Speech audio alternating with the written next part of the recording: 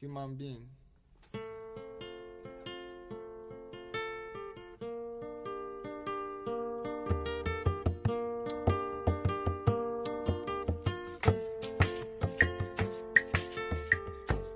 Today, Splash Africa takes you to Axim in the Western region, where a Dutch fort called Forte de Santo António, in Portuguese translation, Forte de Santo António, is situated.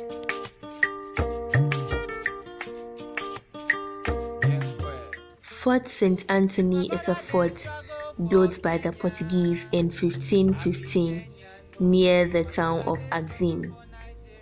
In 1642, the Dutch captured the fort and subsequently made it part of the Dutch Gold Coast.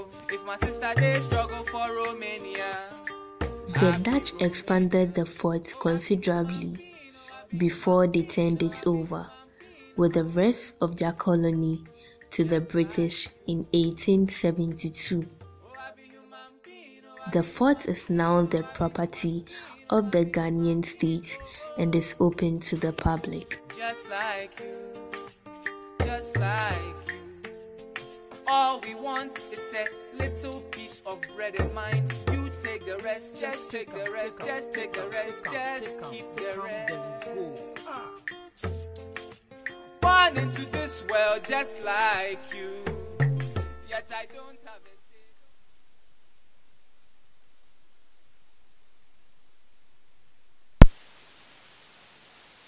Between 28 and castles, only 3 are castles, all the rest are fort. We have one at Terminal, Cape Coast, and Accra, Christianberg Castle. All the rest are fort. But the first open country to come to this country were the Portuguese. They came here in 1471. When they came along with their leader called Don Diego de Azambuja. So in 1482, they built the Emna Castle and named the castle St. George. So in 1502, exactly 33 years in 1502, they divided themselves into 2. Part of them came here from Elimina to Axim. When they came, they also appointed a new leader called J.M. Gomez. So in 1503, they started to build this fort.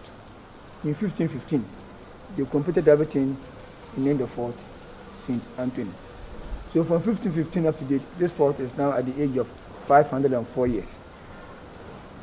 This fort was built purposely for slavery and trading up to 1642, when the Dutch also came and captured the fort from the Portuguese. So the Dutch were here up to 1872. When they were about to leave, they sold the fort to the British at the cost of £45. They left the country. So the British were also here up to when we get Ghana in 1957. But before the Portuguese were here, this fort was built without cement. They used clay, lime powder, and stones. After the building, they were having about 280 prisoners here. These 280 prisoners, only 95 of them are female, all the rest are male. When the governor was here, called J.M. Gomez, when he was here, this is his bedroom, upstairs. So the prisoners, sometimes they brought them here for fresh air. Maybe they brought them here and there's a wind, have to send back to where they kept them. If there's no wind, while the sun is blowing, they have to be in the sun. Even they prefer here much better than where they kept them. When they brought them here, this Governor Gomez, he just turned upstairs. When he wanted to call some of the slaves, he doesn't know my name, he doesn't know your name. So those times they have to shout, hey. So those moments he raise up her head, my friend, come. But he normally invite ladies. He can stand there and point about 2 or 3. If he point you, you have to count the steps. This man is going to have sex with them because he doesn't have a wife, so he use their prisoners to detain himself. But the boat that they use boat to that machine, paddle, something like this. So when this boat was about to leave in this country, they picked 600 slaves into the boat from Axim to Elimina back to Portugal. But these 600 slaves, when they reached Jamaica, they were sold to Jamaicans, South America, France, and the rest have descended to Portugal.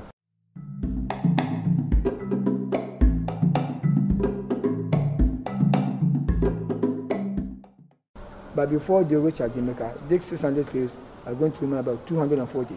All of them have died. If you die, just throw into the sea.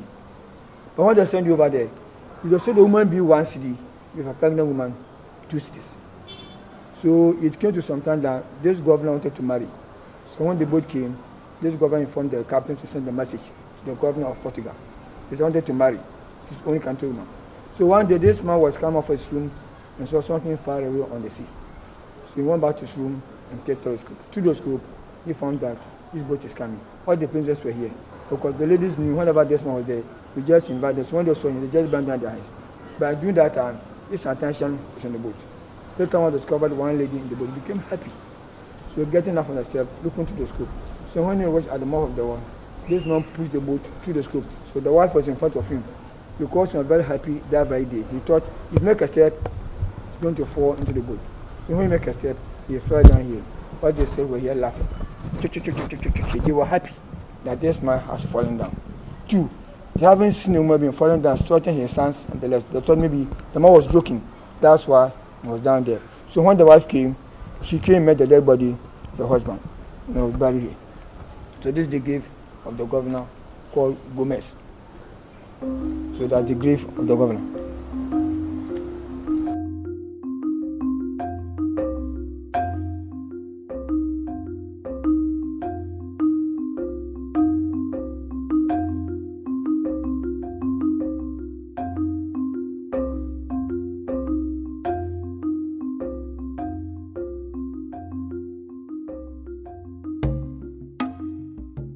All Portuguese were here. They were here as Christians. They rather bought one Catholic in this country. So these people made a tender. This tunnel goes through at the back. We have an island on the sea.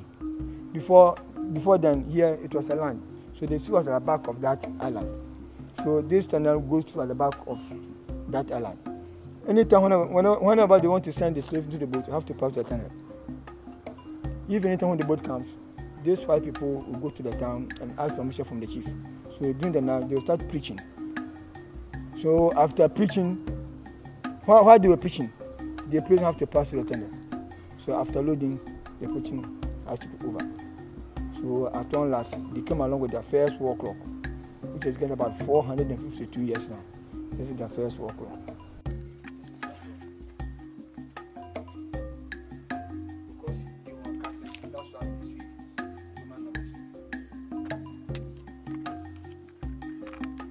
Because they were Roman Catholics, that's why they broke this war clock. That's why you could see Roman numbers. But the watch wasn't here. Formerly, they have some tower at the front of the fort, but the tower has been brought down. That's why you have placed it here. But formerly, it wasn't here.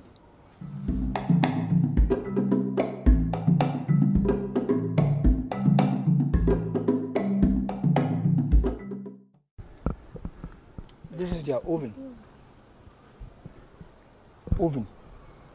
This is their oven for baking bread. Even the bread that they bought it here, they just use their hand to grind the flour. When they put the fire in, when the fire goes down, you just put the bread, you cover it because there's no hole around. Just 5 minutes, the bread will be over. While they were making the bread, one white man just come and stand here, guarding the prisoner. So he was thinking that maybe if he doesn't stand there and guard the prisoner, maybe the prisoner will give some of the bread to the other prisoners down there. So those down there, when they give them porridge, no bread, no fruit, no kosi, they just drink the cocoa just like that, just a small sugar. From there, they have to divide themselves into 2 and send part of them to the bush to go and cut timber. The timber that they cut, they use axe and chainsaw. So when they brought it down, they use something like, it's not that chainsaw, something like that the carpenter used to cut their woods. So maybe if they put the timber down, they have to cut all the branches. Then they have to use rope to tie the timber and pull it from either from Agwakwanta or Takrady. They have to board them here. So when the boat comes, those who bought the timber here will just pick them to the boat. From there, they send you into the boat away. If they send you there, you are not coming again. But the boat from here to Portuguese now spent 9 months before they will go and come back.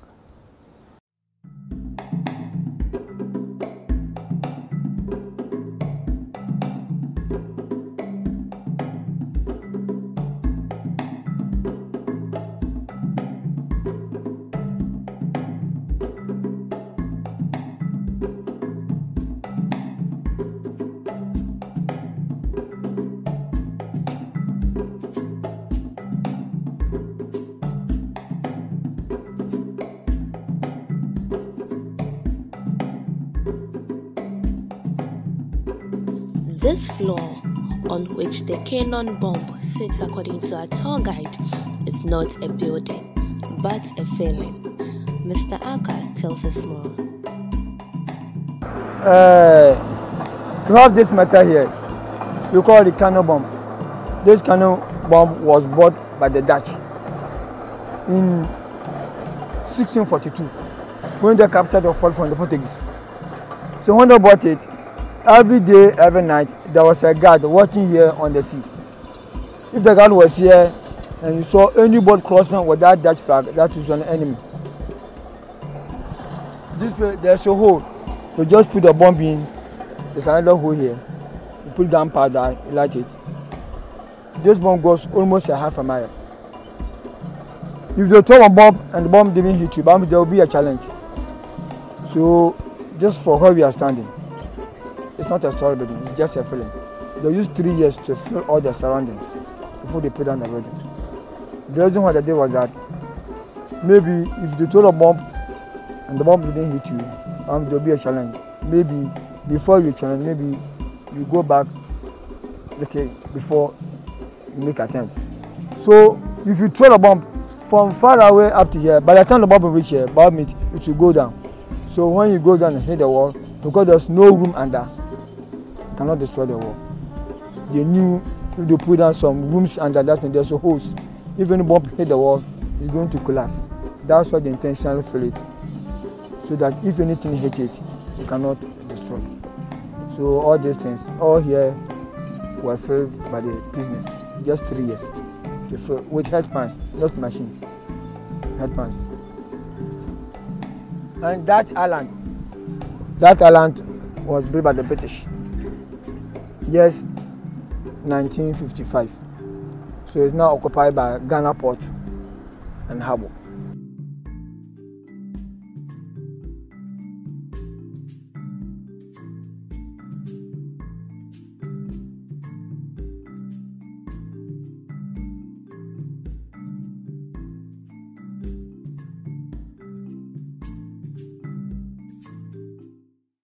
Mr. Aka then took us to the tunnel where our forefathers passed through, leading to the waiting boat. But we couldn't get in because the ladder that helps you get into it was faulty. Okay, this is the tunnel I was talking about. This tunnel normally goes through at the back of that island now on the sea. This tunnel, they're passing while the boat is on board. If the boat is not ready, most of the prisoners were being kept here during the night. If you go in here, they kept in 20 prisoners. These 20 prisoners, when they're about to sleep, they don't lie down, but they stand. You have 2 gates in, one outside. There's a ladder. When they're about to send them in, when you reach at the last steps, you jump. So in the morning, the white man will just brought the ladder in, then you climb. If when they're about to give them a food, the white man just stand on the step and throw the food down there. You have to struggle. Those there were different traps. So if you don't talk, that means the person you are standing with is not a person that came from your home, came from the same town. So maybe if they're aware or gone, you have to stand there quietly because I can't hear you, but you can't hear me. So when I kept them in, during the night, they became very hot.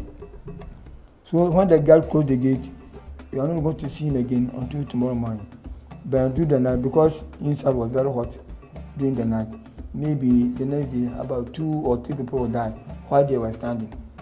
So when the guard came and opened the gate the next day, the dead bodies had to be sent to the beach and dig one big hole and then bury them.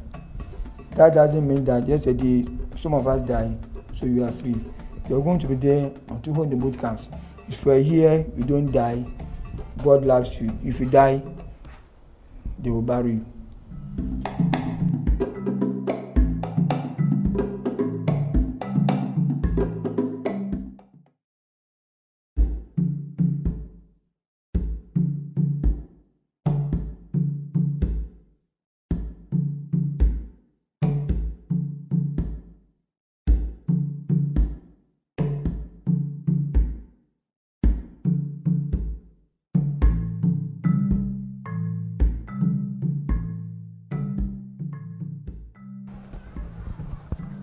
This tank was bought by the British when the fort was sold to them at the cost of £45. So when they came, they had bought this tank. They store in the rainwater. Though when the Dutch were here, they have a well here. But these people were thinking that maybe those people have just poisoned the well. So they thought maybe they drink such water, maybe they have a stomach problem. So that well water is being given to the slaves. So this British men had bought this and they store in the rainwater. Though when they came along with their own water. When their water got finished, they started to drink this water. So that well water is being given to the slaves. So they don't rather value the blast because the water is very clear, but they were thinking that you fetch your rainwater and keep it for 3 days. You find some worms in the water. So they just give that water for the business to drink. So this tank was bought by the British.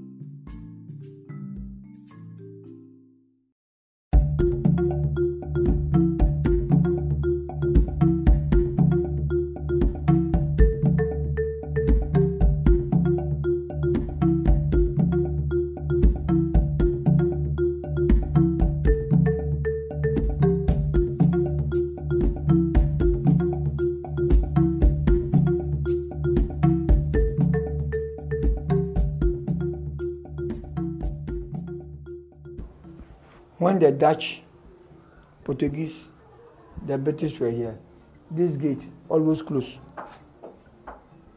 So when the guard was there and he heard something like this, when he stand up, there's a hole here. This guard will watch him first before. before.